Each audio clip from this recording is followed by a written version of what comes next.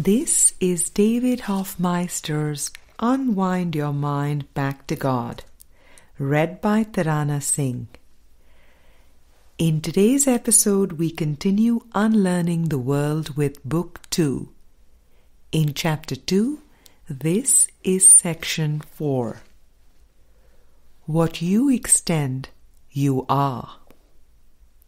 Friend, I think relying on the belief that we are separate justifies our shortcomings. We identify with our shortcomings, thinking, "Oh well, it is just because I am human." It is self-feeding. It may be the question of the chicken or the egg. Which came first? The mistake or the belief in being capable of making the mistake? And this is kind of a moot point. Just a play of ideas. When things go wrong, when things are less than perfect, we have a rationale like, well, what do you expect? David. Those thoughts are held onto in the mind to justify the experience. After a while, you start to get wise. There comes a point of feeling enough of this. Then there is a willingness to really look at your thoughts, to look closely at them with Jesus, and to give up trying to justify them. If you feel angry, the ego tells you to blast it out, to blame it on something or someone out there in the world. It will make you feel better. You will get rid of it by giving it away. Kick the dog. Do this, do that, but just get it out. But projection does not work. It is like a boomerang.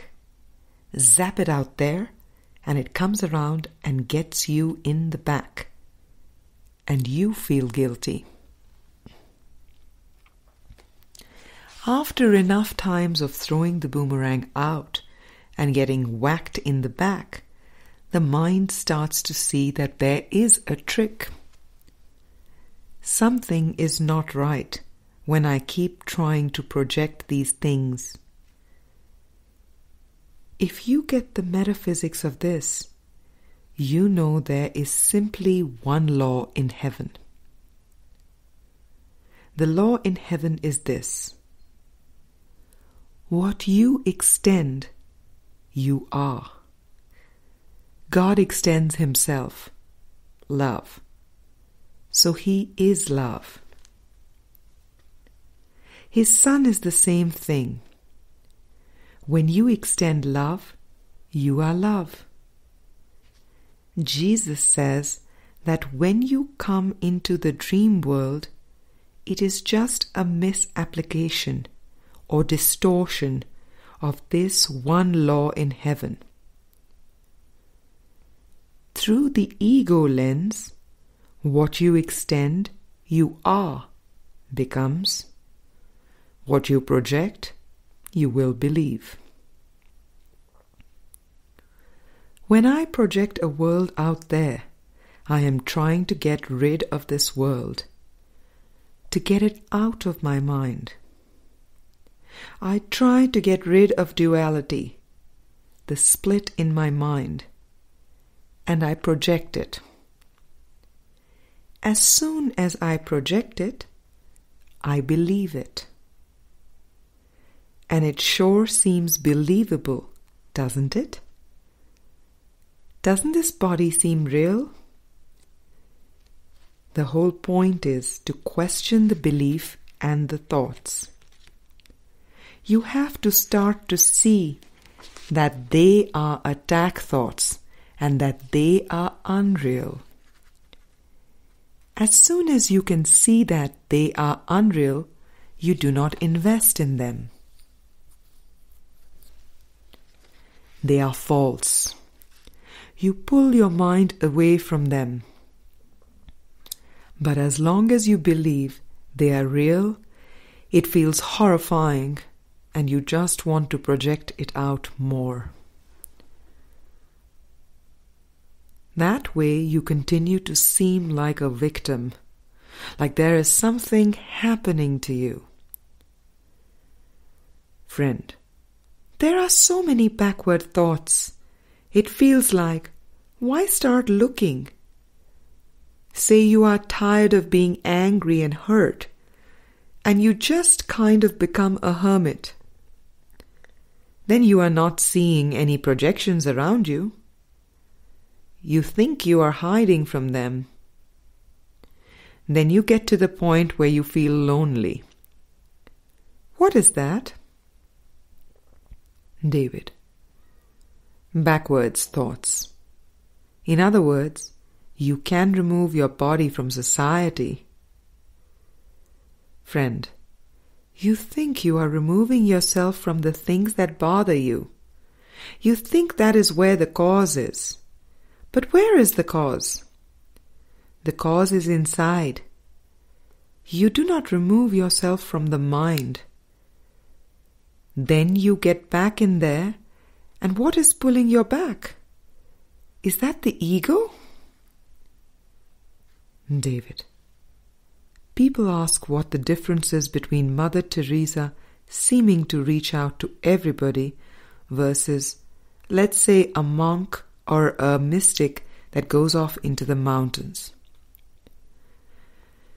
In a sense, as long as you are training your mind and trying to detach from these thoughts, then form is irrelevant. We all have very high functions. We are called to be teachers of God. He is literally training us. Friend, all of us? David, all of us. We all have a lofty function, and the more we really give our minds to that function and really start to live it and practice it, there comes such joy that it makes you forget about the candy bars and all the whatevers. Before it was inconceivable to be without the hot fudge sundae. I like my hot fudge sundaes, Jesus. But more and more, as you get into this function and purpose, there comes an intrinsic joy. It is like a well that bubbles up from within the mind from the Holy Spirit. Friend, so you do not have that emptiness that you are trying to fill all the time with all these other things that do not really work? David. Right. And instead of trying to wrestle with them, they become like little flakes of dandruff. You just have to blow them off. That is the way to let go of things. To blow them away like they are little specks of dust instead of giant leeches. Friend, I suppose the more you validate them or focus on them, the bigger they become. David. Yes.